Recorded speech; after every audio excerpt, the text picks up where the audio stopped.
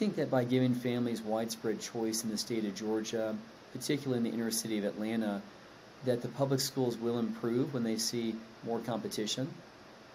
Absolutely, and you are a great paraphraser.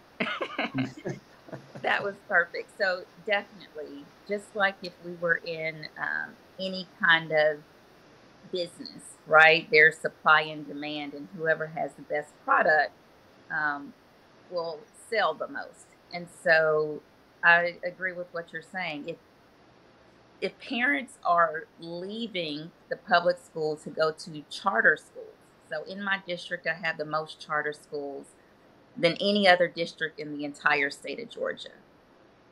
As you know, charter schools are held to a different level of accountability than public schools.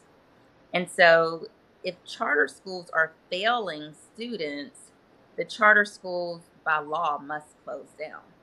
They cannot stay in existence if they're failing students.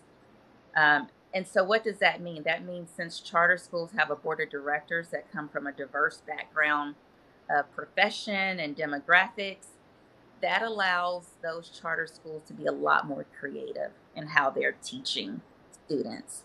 And there are surveys out there that say teachers enjoy the teaching in those environments much more than they do in a standard classroom, if you would.